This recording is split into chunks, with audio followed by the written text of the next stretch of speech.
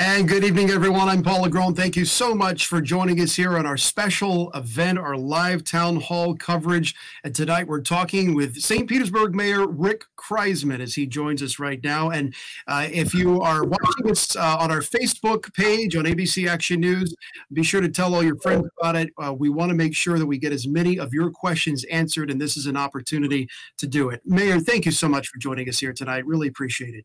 No, I appreciate the opportunity to be on tonight with you guys. We got a lot to get to. Of course, major breaking news happening just moments ago. Governor Ron DeSantis announcing phase one of reopening the state of Florida, which will start Monday, May 4th. I want to run through some of this. Here's a look at what phase one will look like when this gets underway. Schools will continue to conduct distance learning. We know that visits to senior living facilities will still be prohibited.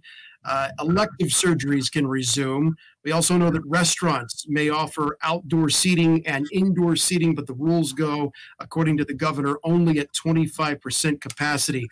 Other headline here, retail can operate at 25% capacity. Now, there's no change for bars, gyms, or personal services like hairdressers or hair salons. Now, this goes for all counties in Florida except Miami-Dade, Broward, and Palm Beach counties because South Florida has been hit so hard by COVID-19. But the bottom line on all of this is that the counties and cities can act on their own, so local leaders can make their own call. So that brings me to my first question for you, Mayor Kriseman. Will you go along with what the governor is doing, or will you hold off on this? Well, I think what the governor's order or whatever, at least what he's talked about, means for all of us is that we're in for continued bad hair days. But in all seriousness, I really need to see and read through his order to get a clear understanding of what he's put in place, what restrictions, if any, there are on us as a city and on our county here in Pinellas. Our experience during this whole pandemic with the orders that have come down from the governor has been, we really need to see what it says versus what has been said on camera, because sometimes they don't necessarily match up as clearly. And until we see it, then we'll be in a better position to really kind of judge, all right, what can we do? Do we, what parts of it do we agree with that we're fine? Is there anything that we feel that we need to go further on potentially? So at this point, it's, I'm not prepared to say, yeah, I agree with everything he said because I haven't read it, and I need to do that first. All right, so you're holding off on saying a guarantee that you're going to reopen the city of St. Petersburg. That's where we are right now. Well, I need to see what his order says and be very clear on what it says. I know, what he said in the press conference, but again, we've seen orders in the past that that have differed a little bit from what was said publicly. We've seen it where even the frequently asked questions that the governor's office put out seem to contradict what was in the order. So, we want to just be very clear on what the order requires us to do and not do, what latitude we have and we don't have, and also speak with the county. Because I do think it's really important that the city of St. Petersburg and Pinellas County are aligned as much as possible.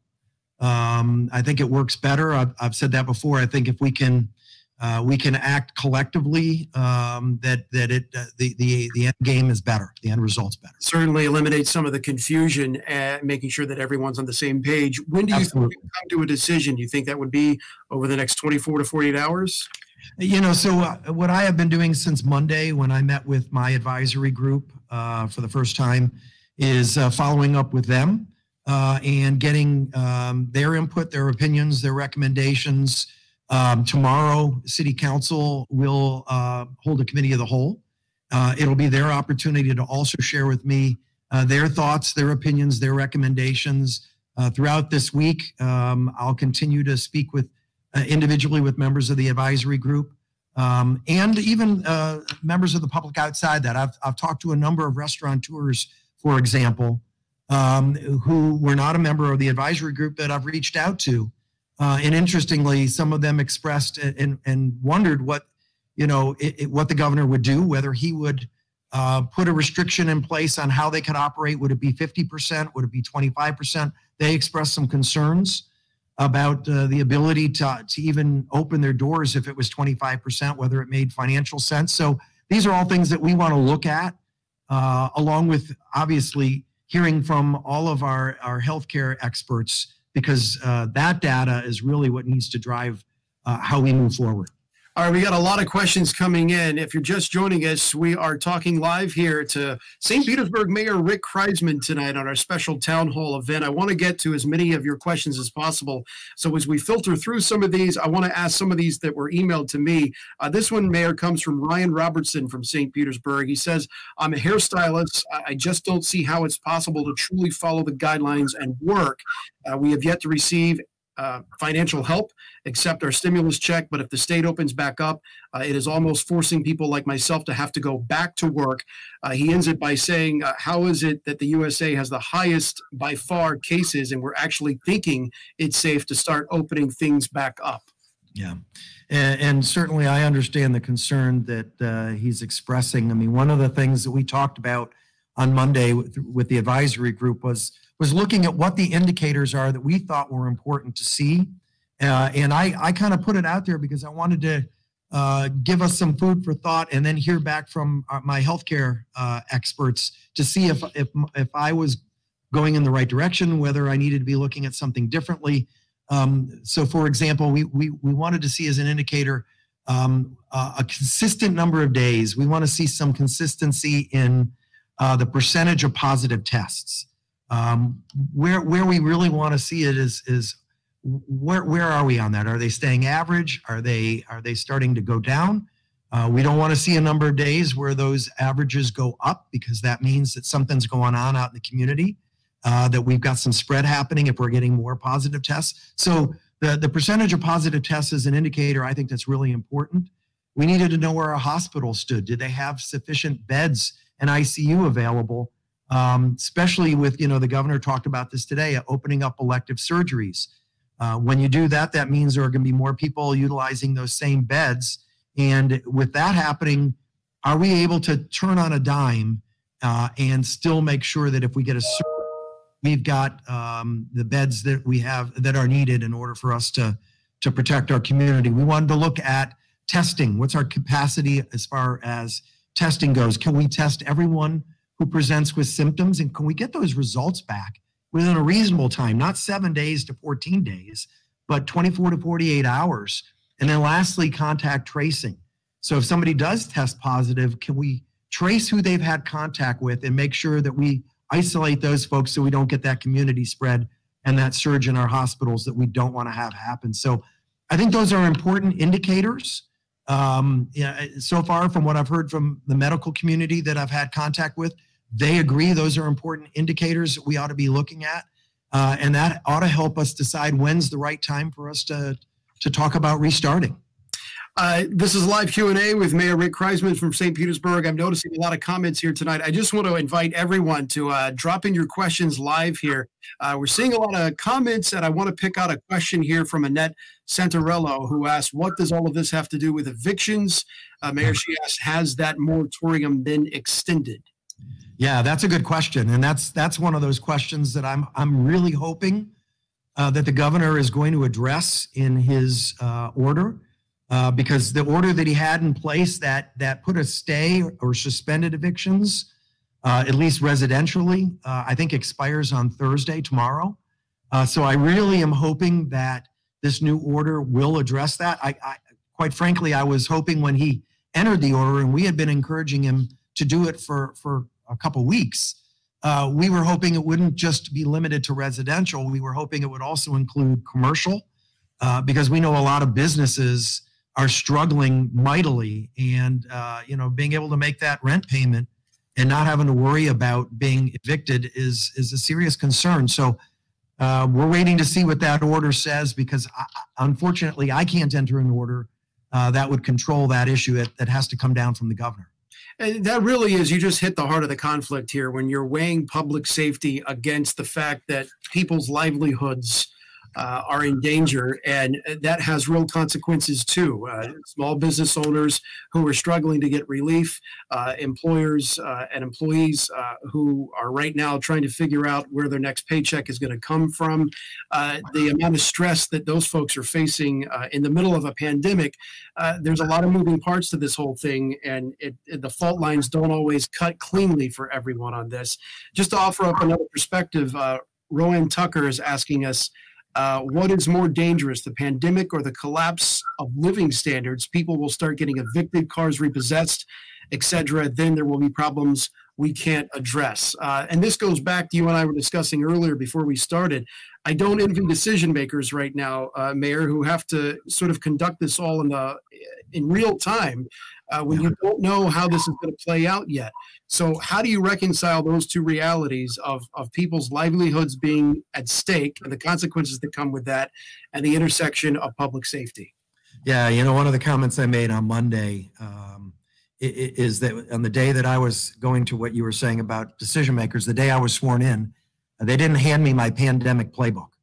And so, yeah, we are having to weigh some very difficult decisions as we go. And here in St. Pete, one of the things that we've tried to do is obviously, we take public safety and the health of our community very seriously, but we also know that the decisions we make impact people economically. And so we started that Fighting Chance Fund, and we did that, 20 days ago. We rolled that program out to try and help some of our small businesses that we knew were being financially negatively impacted by this pandemic and by having to close their businesses down or limit the kind and the way they were doing business to the degree that our resources allowed us to do.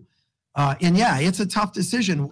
Some of the statistics that we've seen recently, what they've said to us is, and this is horrible what people are experiencing, but the numbers of what would happen if we open too quickly and then have to shut down again, the impact on our economy is, according to some of the experts, is far worse and would have far longer ranging impacts than if we go a little bit slower, move slower and cautiously and try and use the best data we have available to open slowly in phases as opposed to just throwing the doors open and hoping that we don't have that surge. And so that's really the philosophy that we're trying to implement.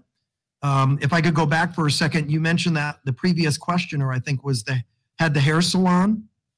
If your salon, if your station is here in St. Petersburg and you are a registered business in St. Petersburg, tomorrow we are opening up phase 2 of our Fighting Chance Fund. I want to encourage you to apply for funding from the city because you will now be eligible for funding from the city. Phase 2 is expanding the eligibility from where we were in phase 1. And so if you are in the restaurant, if you're a bar, if you're a retail, if you're personal services, go to the city's website, stpete.org/Fighting Chance Fund, and take a look at what the criteria are. We have $5,000 that we want to get into your hands to help you survive this. And if you're an individual who's lost your job or your wages have been impacted dramatically, we've got $500 that we want to help get into your pocket. And the county is going to be rolling out their program this week with dollars to help also. All right, let's get to some more questions here. Marcel is asking us, when can we expect decisions to be announced about St. Pete and Pinellas County? I know you covered that a little bit, but just for the sake of answering his particular question, sure. That's a work in progress as we speak. It is, and the county administrator and I talk frequently, and we will be talking again. Both of us were waiting to some degree. We're going about our job of trying to figure out for our communities, him for Pinellas County and the 24 municipalities within the county, and of course myself for the city of St. Petersburg, what do we think makes sense as to the when is the appropriate time to restart, and the how. What does that restart look like? How do we restart? And then we were gonna communicate with each other and try and make sure we're as aligned as possible with what that looks like, so that people have consistency throughout the county in what a restart looks like. I want to get to Michael's question in a bit, but I do want to ask, because we kind of skipped over Jessica's question here. What about dental offices? Are they cleared to open for elective procedures? Yeah, and I'm not sure how the governor's order is going to define elective procedures, whether dental offices are included or not.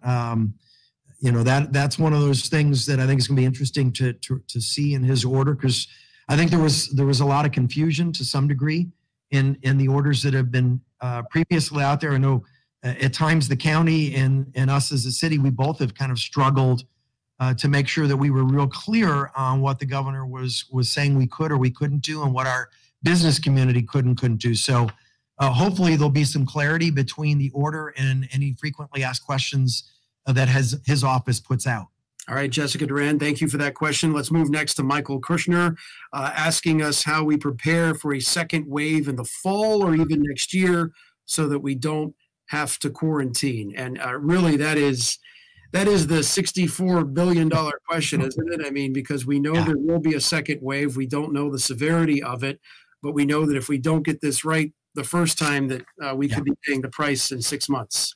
Yeah, absolutely. And Michael, that's a great question. And the one thing that I think people have focused in on when we've talked about the importance of staying at home or social distancing is, and even flattening the curve. We've heard a lot about, we want to make sure that we don't crush our hospitals, that we don't have a surge in our hospitals that overreach their capacity and we overwhelm them. And that is absolutely a major piece of why we wanted people to continue to social distance and why we've said stay home as much as you can.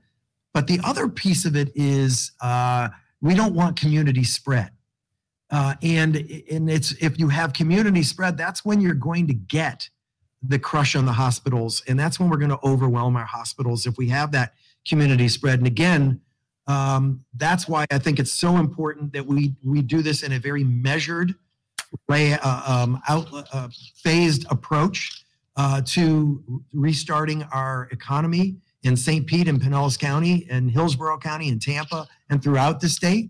I think that's the best way that we prevent us having to have mass quarantines happening again. And so certainly that's what we want to see happen here in St. Pete. And I know in my conversations with the county administrator, he feels the same way. We want to be really smart in how we do this because we think it'll pay dividends in the long run for us. Sheila, let's get to your question in just a second, but first I want to go to one that was emailed to me so we make sure that the folks who contacted me directly also have their chance. John Doyle is asking, will the mayor release a list of businesses that receive funds? He says, I've talked to many who applied early but never received any money. Yeah, so if you've applied and you haven't gotten a response back telling you that you've been denied or approved, that means that your application is still in process. We, as you might expect, we have gotten a lot of applications that have come in. Our staff is going through them as quickly as is possible because we know how important it is to get those funds out. So I would say to if you haven't received word yes or no, then hang tight, it's coming. And you will find out whether you've been accepted or denied. Also, if you have been previously denied, take a look at phase 2, because if, for example, you were a business owner in St. Petersburg, but you didn't, and you had a restaurant, and you didn't live in St. Petersburg, but your restaurant was here, phase 2, you will now be eligible to apply. And so we would ask you to go ahead and reapply starting tomorrow. All right, Sheila is asking about vacation rentals. What about hotels and vacation rentals? Do we know if short-term vacation rental ban is going to be extended? Yeah, again, I don't know that that wasn't something that the governor specifically addressed, at least in his comments.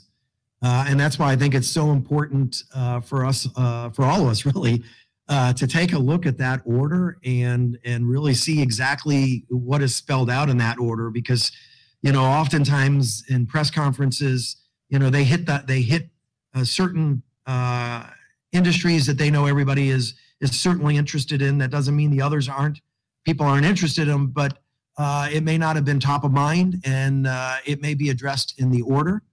So we're going to look to see what his order says, and certainly it's one of the things that we are discussing internally, and we are looking for recommendations also from our advisory group as to the hospitality industry as a whole. We're seeing a question here about condos and having their pools open. Now that's set to happen tomorrow. Monday, I believe it is. Yeah. The beaches are open. The beaches and pools open on Monday. Okay. In Pinellas County, social distancing is required at the beaches, and the pools. 50% capacity is, I believe, what the county's order is. Let's go to another question that was emailed to me. Jim Fogel is asking, with thousands of new condo apartments in St. Pete, all using our water, trash, and sewer system, why haven't they received lower rates and new sewage plants? I'm sure that's a favorite one for you, Mayor. You've been dealing with that for a while here. I guess he's saying because I'm trying to make sense of this question. Actually. Yeah, I am too. So let me just say this about our wastewater and stormwater system. We have obviously there's been talk in the past, and rightfully so, about issues that we had in 2015 and 2016. We have invested significantly in upgrading our wastewater system. Increasing capacity in our treatment plants, repairing our lines, our manhole covers. We have been, for the first time ever, we've undertaken a wastewater master plan, and for the first time in over 22 years, we've renewed our stormwater master plan, and that plan is being finalized and getting ready to be rolled out. And that will be a long-term process as far as implementing all the aspects, because it is a master plan. But quite frankly, our wastewater and stormwater system, and in particular our wastewater system, is really in better shape than it has been in decades. There's more capacity than we've ever had. We have more pipes that have been repaired, and manhole covers, and so we're in significantly better condition and shape than we were in even 5 years ago. All right, let me combine two questions here. We'll get to Daniel's question in just a second. But Karen Jensen is asking, is St. Petersburg going to be testing anyone who wants to be tested for the virus and without cost? And I want to combine that with one of our online questions here on our Facebook Live event with Lynn's question, why aren't there any state testing sites in Pinellas County? Yeah, so they're and in fact, this weekend at Bartlett Park, from 8 to noon, we will have a testing site that is available in partnership. We are working with the county on that. We are encouraging people to make an appointment to ensure that they're able to have that test. There still are testing sites at all of our hospitals, and in the Carillon area, we are working with and partner with our local hospitals and also working through the county health department to get more testing available here in Pinellas County. I think at least in the short term, I don't think we're going to be at a point where anyone who wants it has the ability to have that test. But where we need to be is where anyone who is symptomatic has the ability to get that test immediately and to get results from those tests within 24 to 48 hours. That is one thing that we are working on right now with the state. I've had conversations with the emergency manager for the state of Florida, with our area hospitals to put that program together. That is, as I mentioned, one of the indicators that I think is really important as we start to restart our economy, to make sure that we're in that position so that anybody who is symptomatic can get tested and we can get those results. Let's move to Daniel's question here. He's asking us what financial issues would the city deal with regarding loss of income to the city because of the economy being shut down, any loss of services or reductions of service? Yeah, thank you for that question, Daniel. Yeah, we are as a city, we are definitely sustaining losses of revenue. When you think about the tax revenue that we get from sales taxes, and clearly, that's going to be a significant hit. There's a number of different categories where we receive revenue that are going to be impacted. And so we are doing two things right now. Our budget and finance department are looking at our current fiscal year, and we were actually right in the middle of working on our budget for the FY21 budget, meeting with council, and there's going to be a community forum coming up related to that budget. And we know that as we start getting better data about the fiscal impact of the shutdown and how it's impacted our revenues, we're going to have to make some significant adjustments. You know, what's unfortunate and has been really disappointing to us, to our city, to the city of Tampa, to cities all throughout the state of Florida and around the country, is that third round of stimulus of the CARES Act, while it provided for state and local governments to receive funding, they put a cap in there where only local governments with populations of 500,000 or higher were going to get those dollars. Well, in the state of Florida, the only city that received money because they had a population of 500,000 or more was the city of Jacksonville. So that means cities like Orlando and St. Petersburg and Tampa and Miami and Fort Lauderdale, Hialeah, those are the 7 largest cities in the state.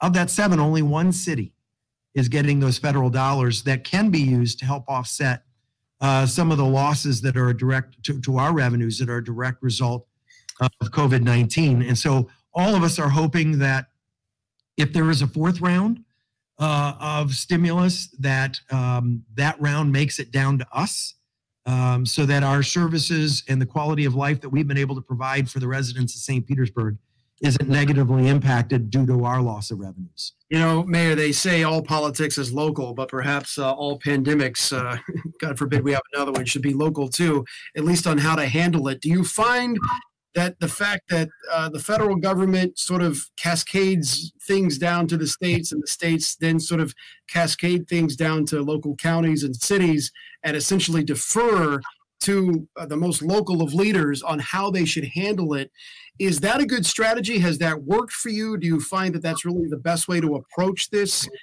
What do you make of the leadership at the state level and how they've handled this so far? Would you rather be the one making the call on the ground in your particular city as opposed to, say, a governor or further up the food chain telling you how to do stuff? You know, normally I'm always shouting from the rooftops about local control and home rule. Because I do think, you know, we know our communities better than anyone. Certainly, we know, and I know what's important in the city of St. Petersburg better than a state representative who represents a rural community, maybe in North Florida, for example. Right. When it comes to something like this, you know, I've said pretty consistently that I think it was important for there to be statewide policy, if you're going to have statewide policy, though, it's also really important that those who are making that statewide policy also seek out and talk to those of us who are on the local level so they get a flavor for what we're experiencing in our community, and they can take that into consideration as they're making their policy. Just like I'm doing here in St. Pete, where I'm reaching out to the business community, to the arts community, to the various communities throughout the city of St. Petersburg, so I have a better understanding of what they're experiencing, and I can take that into consideration as I make decisions that are going to impact them. I think it's important that the state of Florida speak to us around the state, those of us who are the decision makers, about what we're experiencing so that they can take that into consideration. And that's, I think, been one of the disappointments for me in how this has been handled, is the communication overall between Tallahassee and local governments, I don't think has been as robust as it could have been. I think we've been left out of some of the decisions that have been made, and certainly seeking out our opinion has not happened. There's been some communications breakdowns where orders have been put out. The next day, a subsequent order is put out. Then frequently asked questions come out that seem to contradict, and that's resulted in some confusion. So I think communication certainly could have been better throughout this whole process, and we certainly hope they are going forward. If you're just joining us, everyone, we are on our Facebook Live event tonight, special town hall meeting with none other than Mayor Rick Kriseman of St. Petersburg. I'm Paul LaGrone. Glad to have you with us. We invite you to ask all of your questions, so please continue to do so. We're seeing our column fill up here with some really good questions. Bob Rothman has one, Mayor. Any decision on summer camps yet? I tell you, a lot of parents, including myself, two boys who are like little puppies in the house right now, bouncing off the walls. That's a question on the top of a lot of people's mind.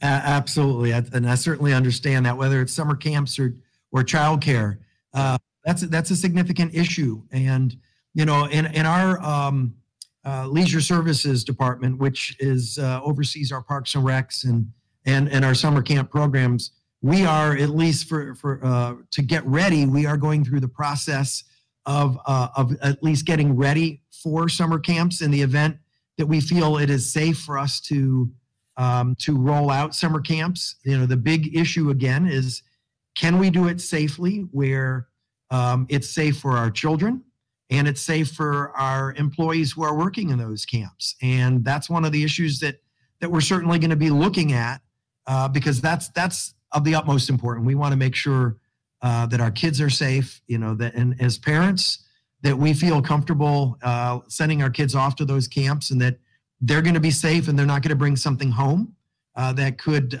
contaminate us or cause us to get the virus. And we want to make sure our employees who are working those summer camps. And to that point, I don't recall, and correct me if I'm wrong, that doesn't seem to be explicitly laid out in phase one of the governor's plan when it talks about summer camps, as far as I know. Yeah, I'm not sure it is, and I'm going to be really anxious to look at that. I know there are some entities who have in the region who have done some and been able to have some childcare services that are available. I know my staff is speaking with them because we want to see how they're doing it and what they've put in place to try and make sure that they've kept everybody safe. I think that's what's really important is we look at what best practices, not just in our community but around the country, have been. One of the things that I've tried to do is every week I try and get on a Zoom meeting that way of the world. Yeah, that Bloomberg Harvard City Leadership Initiative puts out. We have experts from Johns Hopkins Medical that are on there. We have a number of different experts, including we've had 3 former presidents who have gotten on and spoken to us, along with the U.S. Conference of Mayors, where it gives me an opportunity to hear what communities and my colleagues all around the country are doing, what's worked for them, what hasn't worked for them, to see if any of those ideas would work here in our community. Yeah, the sharing of ideas at a faster speed these days with Zoom. Yeah. Karen Reed asking us, what about bars? I have several friends that own small bars that are suffering terribly, and I can only imagine what that is like, small businesses. And that is one that, if they are going to open up on state level, if they're a restaurant bar, we're talking 25% capacity as we look at Florida Phase 1, which was released today by Governor Ron DeSantis.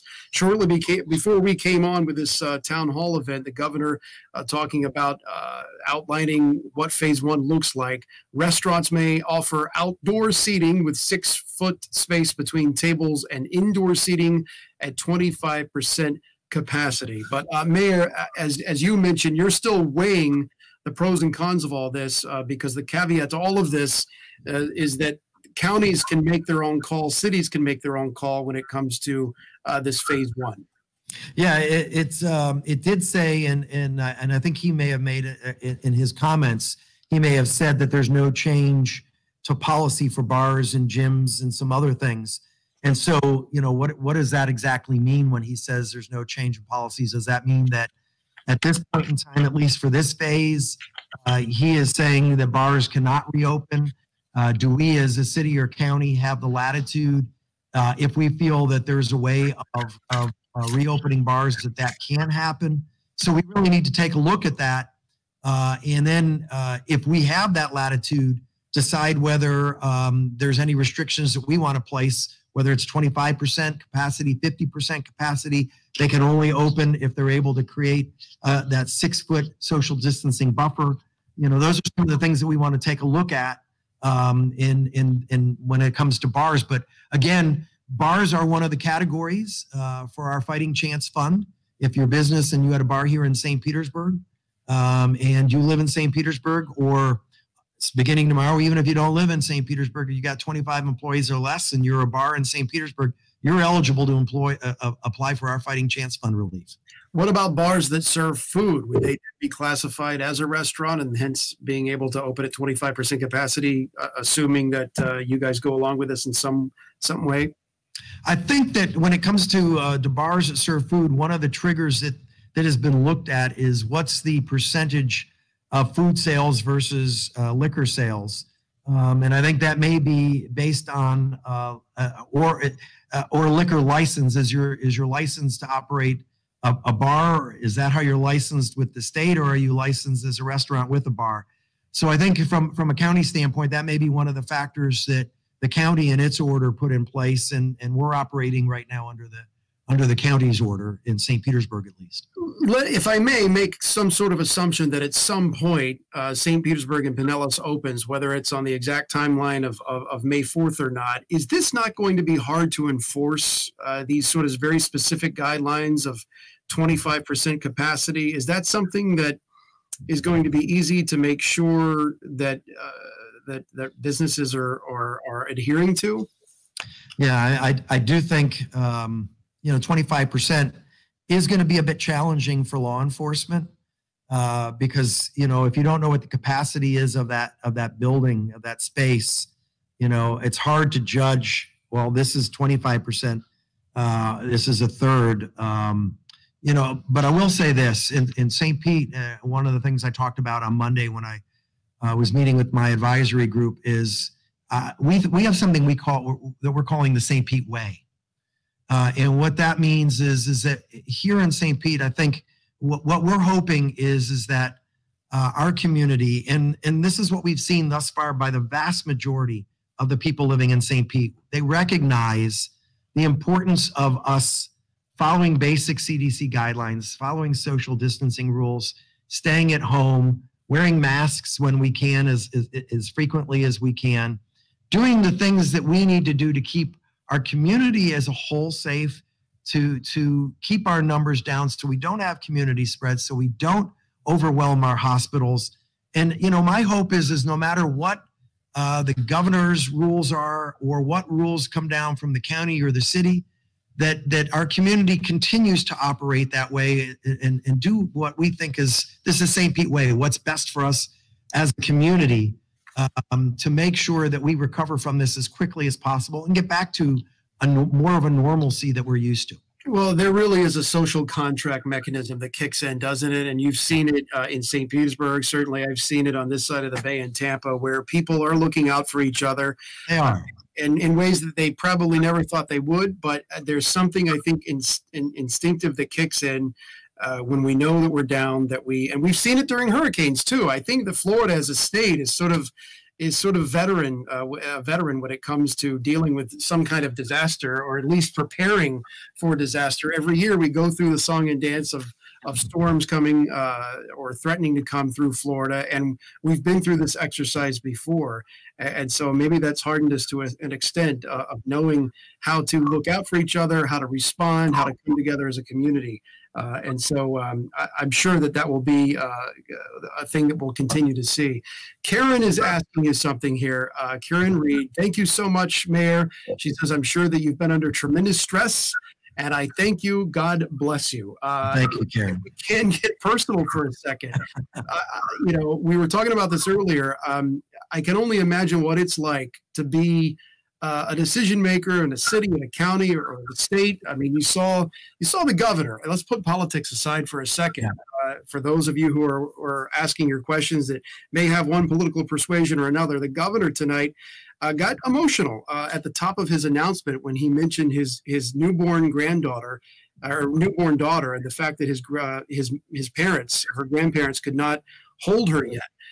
He mentioned how that was obviously bizarre, and it kind of got to him. And I think a lot of us have probably been holding those emotions in check and back, but there are points in your life where you think about maybe someone you love that you haven't been able to see in a while, how things have been anything but normal. And I can only imagine that it does you must have private moments where you just, how do you get through this? How do you personally deal with that? Yeah, it is hard. And, I still remember not long ago where just looking at Facebook, and all of a sudden I see somebody posting about a friend of mine who passed away from COVID-19, and thinking, oh my God, he was posting a couple days ago and all of a sudden he's gone, and it really brings it home how quickly, the world as we know it can change.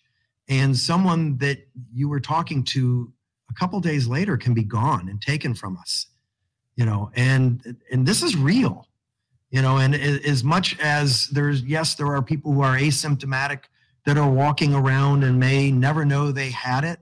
There are also people who are dying, and family members and loved ones and mothers and fathers, brothers, sisters, and so, yeah, that weighs heavily on me. And yes, I worry about the economics because, it's our small businesses here in particular in St. Pete that really make St. Pete what it is and give us our character. And, I talk about that all the time.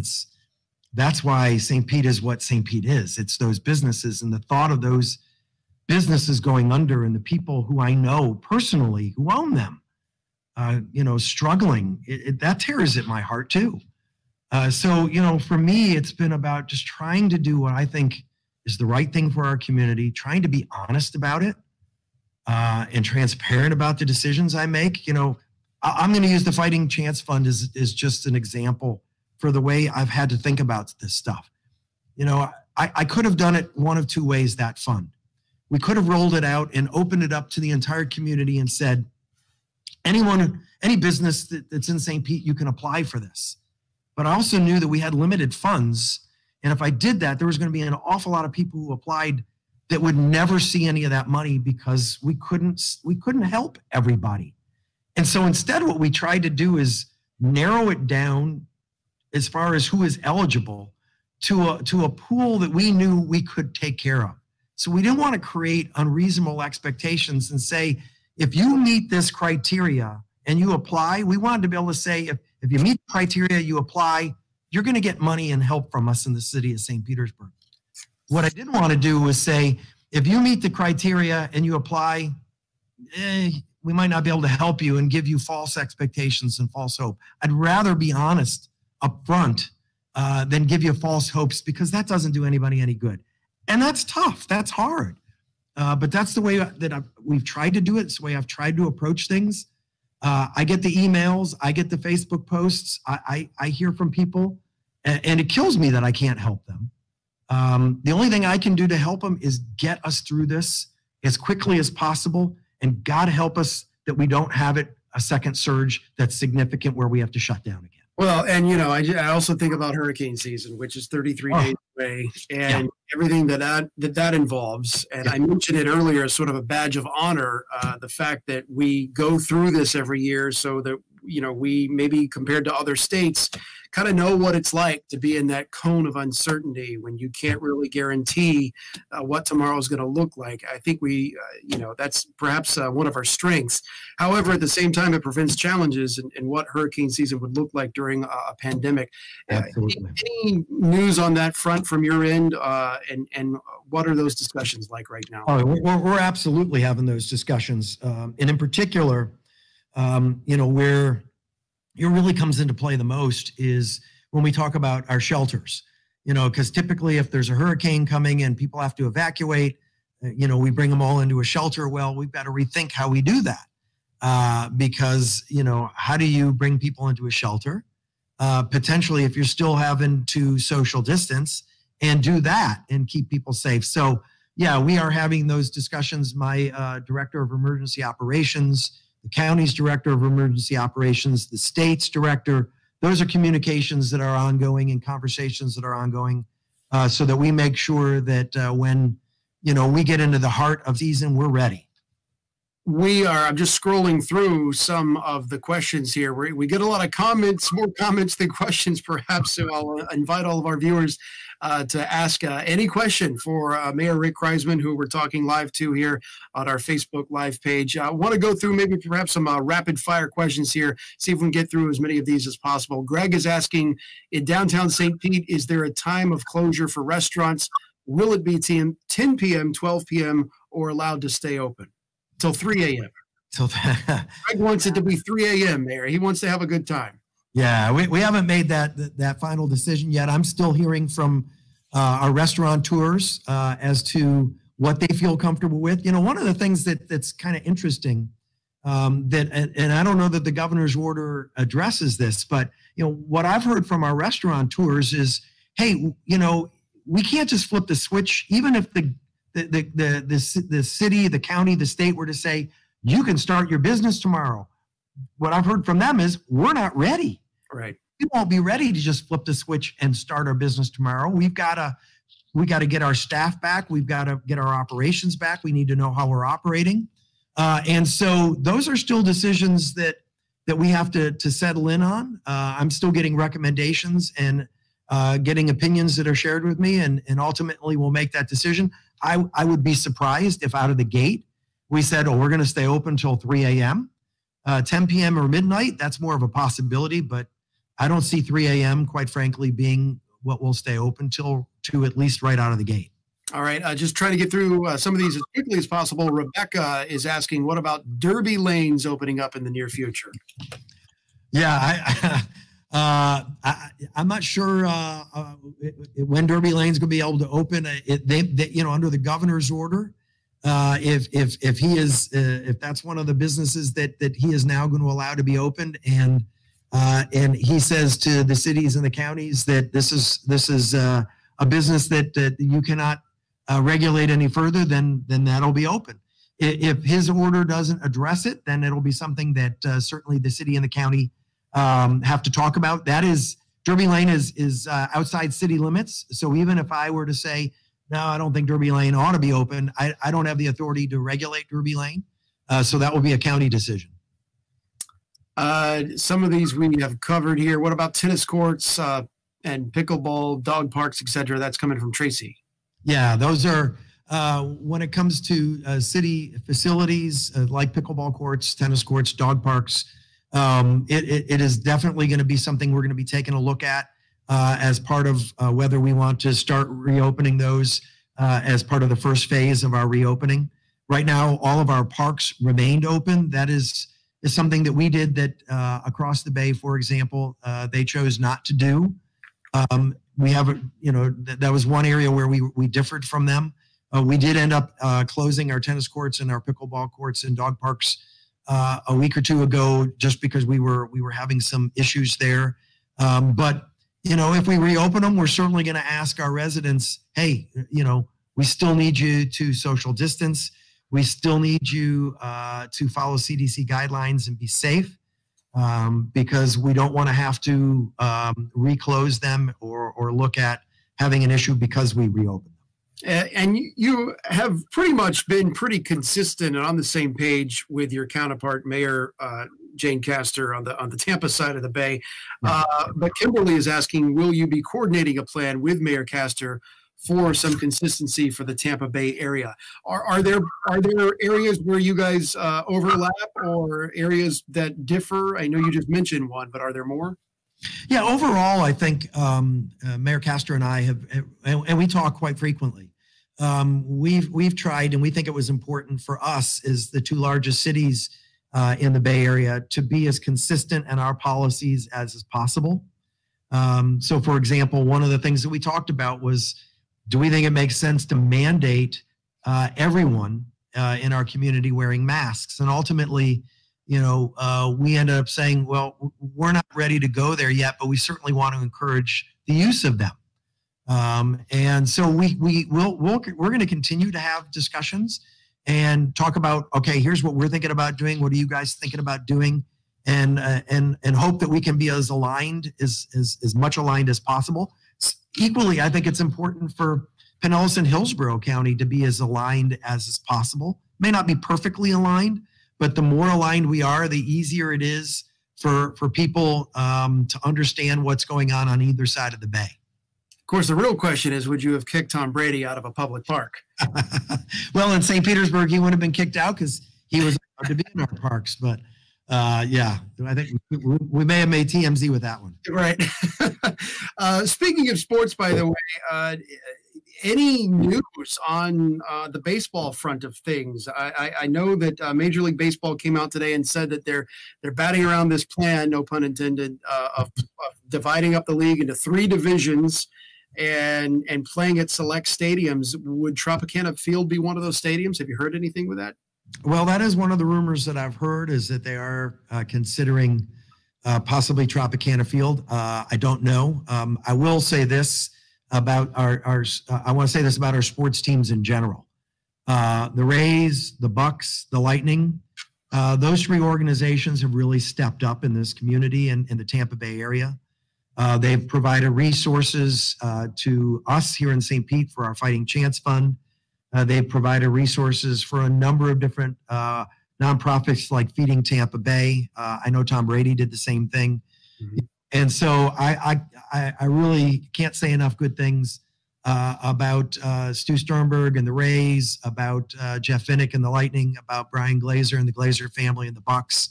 That's really what you want to see. And there's a number of other organizations and businesses throughout our community that are really stepping up and trying to help those who are really suffering here. And to me, that's what's so great about living in St. Petersburg and living in the Tampa Bay area. We care about each other. We care about those who are struggling, and we try and help each other. Yeah, it's something to be proud of. And I know we're a long way off, perhaps, from 50,000 people or so gathering to watch a sporting event, even though I know that people are ready, at least in their hearts, to want to see that again. And that'll be a glorious day when it happens. Yes, if baseball were to do something like that, do you foresee, I guess, that being a situation where fans would not be able to be there in person? It would be, I think that's one of the things they're talking about. It would be a team.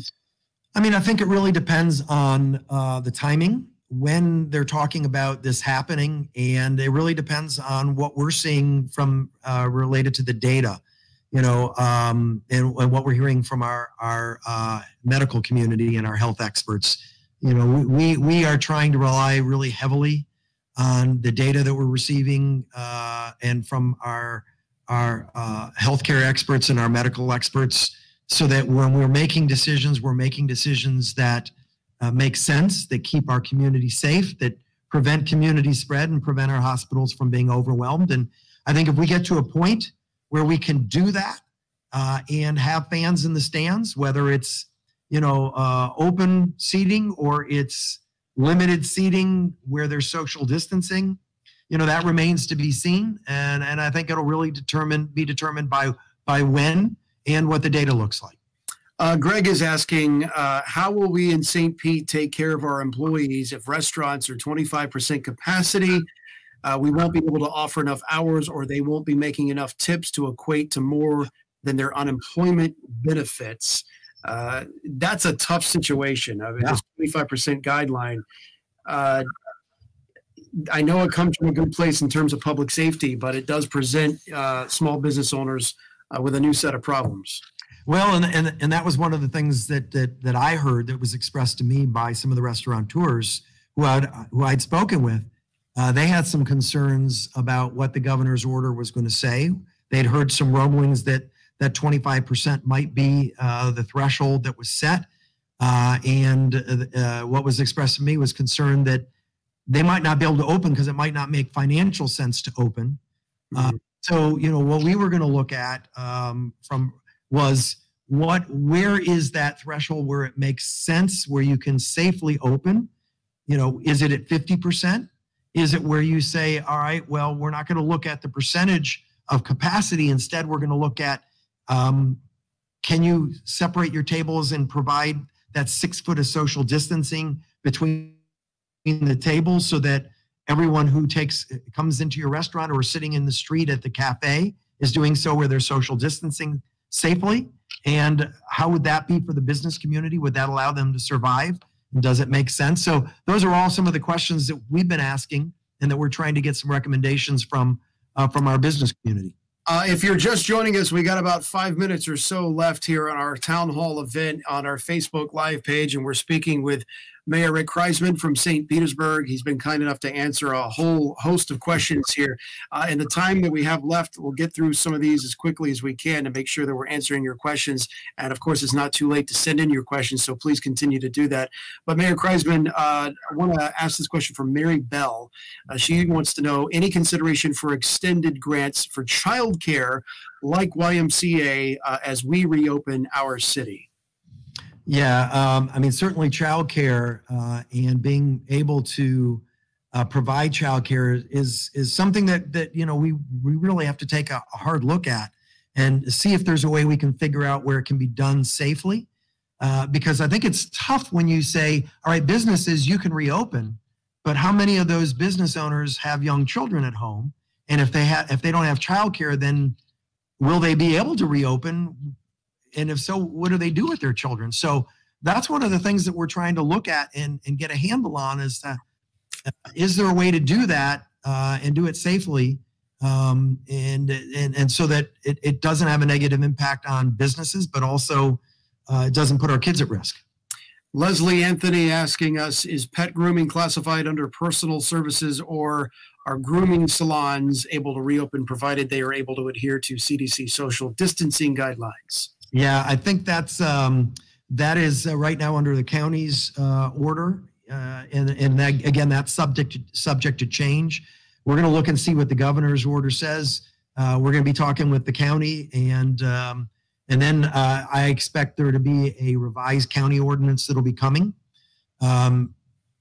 As I mentioned before, we continue to have discussions with the county so that we make sure that the feelings of St. Pete are heard and are part of the county order, because we're going to be following that order. Also want to mention the pier decision, because obviously people have been waiting for the pier and the progress on that. Where does that stand right now? Yeah, we've temporarily postponed the grand opening of the pier, which was scheduled for May 30th. Mm-hmm. It's based on what the governor had previously said, even before today, that he didn't really want any mass gatherings in the month of May to take place at all. And clearly, we expect there to be a huge turnout for when we were able to open the doors. I think, and I was just out there looking at it over this past weekend. I think the public is going to be blown away by what they see when they finally see this, because, and if you see that, looking at the screen right now, that's the pier head itself. But there's 26 acres of an entire district that the public is going to get the ability to really enjoy. And that's something different than we've ever had in our history of having a pier. It is really quite a park that has been created out there with great amenities, from the restaurants to Tampa Bay Watch, which you just had on the screen a moment ago. And so I'm super excited. I wish we were opening on May 30th. But we will be announcing in the near future, at some point when we feel like we can safely open and have a grand opening celebration of the pier, when that will be. So just keep your eyes and ears peeled for when that date is forthcoming. We will look forward to that. I can tell you, growing up here in Tampa Bay, I remember the old pier, the inverted pyramid, and that was an icon of Tampa Bay, much like the Sunshine Skyway Bridge. And so it's something to definitely celebrate. It's a big accomplishment for our area. Just looking through some of these questions as we're almost out of time here for our Facebook Live event. Want to make sure we get to everyone that we can. This really hits to the heart of it. Jose is asking us, dear Mayor, is it safe? This is kind of a bottom line question. Is it safe to open retail and restaurants with limited testing in our area? Yeah, and that is for me, that's one of the big indicators, and one of the big trigger points that I think, as I mentioned on Monday to my advisory group, that I think is really important. We have got to make sure that if we are reopening and restarting our economy and opening our businesses, even in a limited fashion, that we've got the testing readily available that we can test anyone who is symptomatic and get those tests back in a quick fashion, and not a week or 2 weeks, but within 24 or 48, 72 hours. We've got to be in a position to be able to do that. Otherwise, we're not going to be able to contact trace. We're not going to be able to prevent community spread, and we're not going to be able to prevent a rush on our hospitals. What about asymptomatic? I'm sorry? What about testing everyone, symptoms or no symptoms? Yeah, I'm not sure that's where we need to be yet. I think it's more important that that we have the ability to test anyone who's symptomatic and to be able to have good contact tracing in place. I think that's the most important piece right now. Ideally, you'd be able to test everyone, but I don't think if we were to say that's our criteria, I think it'd be a long time before we're in a position where we'd be able to reopen business at all, because I just don't think that's something that we're gonna. We have 270,000 residents in St. Petersburg. To expect that we're going to be able to have 270,000 tests, be able to get everybody tested and turn it around quickly, I think we'd be setting ourselves up for failure. I want to leave with a couple of things here. And by the way, thank you for everyone who has been sending in your questions. They're really good questions. Not to pin you down or anything, Mayor, but I know that this news dropped tonight with the governor laying out phase one of the plan to reopen the state of Florida, with a big caveat being that this is still up to local governments to decide how they're going to roll it out. May 4th, though, as the governor laid out tonight, phase one would take place, and it includes restaurants being able to open up at 25% capacity and a whole host of other details that we've mentioned already. You're still taking that into consideration. Can you commit here to any kind of timetable on when you might come to a decision? The reason I ask that is we have been getting questions, presumably perhaps from business owners who are saying we need to be prepared to make our own decisions. Would you be able to have a decision before May 4th, yes or no, on whether or not the city or the county will reopen? Yeah, I certainly expect that we're going to be in a position before May 4th to be able to let our business community know what's going on. It's maybe this is because I'm a former state legislator and a lawyer, but I need to see the document. I need to see the order and read it and to make sure I fully understand the full breadth of it and its impact on us here in St. Petersburg and in Pinellas County, whether we are in any way preempted, and if so, what does that look like? What can we do? What can't we do? And along with that, I wouldn't want to make commitments today, not having heard from my city council tomorrow, not having heard from all of my advisory group members and to hear from them and others in the community who've been reaching out to me and providing me with information. I really tried to pride myself, and I think it's really important to get different points of view and to get as much information, opinions, recommendations, and data to help inform ultimately what is my decision. Because as you and I have both been saying throughout this interview today, these are tough decisions. And I know that the decisions I make are going to impact people and their businesses and their livelihoods and their ability to make their mortgage payments or their rent payments. And so I don't take that lightly. I take that very seriously. And I want to make sure I have as much data and as much information as possible when I make that decision. But I also know that I want to make sure that I give people the time that they need to gear up. Interestingly, several business owners, restaurateurs said, "Mayor, don't open before Cinco de Mayo." That's a mistake. We saw it on St. Patrick's Day. So if you're going to open, don't open on a Friday, Saturday, or Sunday, and don't open before Cinco de Mayo. And then the governor announces he wants to open on the 4th, the day before Cinco de Mayo. For Cinco de Mayo. Well, timing is everything, isn't it? I want to leave you with the last word because I know the Fighting Chance Fund is very important, and it's something that a resource people can use right now. So if you can, the Fighting Chance Fund, what is it? Where can people sign up? And how do they do it? Yeah, you go to the city's website, stpete.org/Fighting Chance Fund. You will see a list of the requirements for eligibility for both individuals and businesses. The second phase of it starts tomorrow, where we've expanded the list of eligibility. But the application, we streamlined the application. It's a really simple online process that to apply for it. Once you fill out that application, we're going to try and get through them as quickly as possible, but understand, we've got a lot of folks who are seeking that out. And so please be patient with us. We know you need the money, but we're going to get through them as quick as possible. The county is putting their plan and their program out. So I want to encourage you also to check out the Pinellas County's website. I think it's pinellascounty.org. And I'm sure they'll have a link for their program. The city of Tampa also has a program out. If your business is in Tampa or you live in Tampa, go there, because all of our communities, we're all trying to help and do everything we can, because we know that people have had a difficult time getting through for unemployment. They've had a difficult time getting federal dollars through PPP or some of the other resources. And so we're trying to do what we can to help you.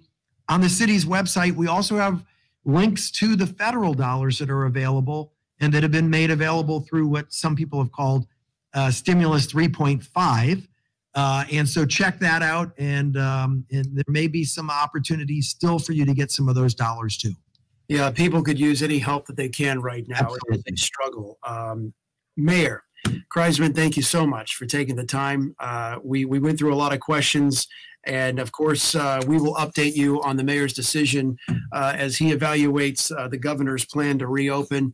Mayor Kriseman, thank you so much. I really appreciate it. I want to end where we began. Just a quick recap on the breaking news that came down today. Governor DeSantis outlining what phase one will look like, announcing that the state will reopen, at least in a limited capacity. There it is, Florida phase one. This goes into effect May 4th, which is Monday. Schools remain distance learning.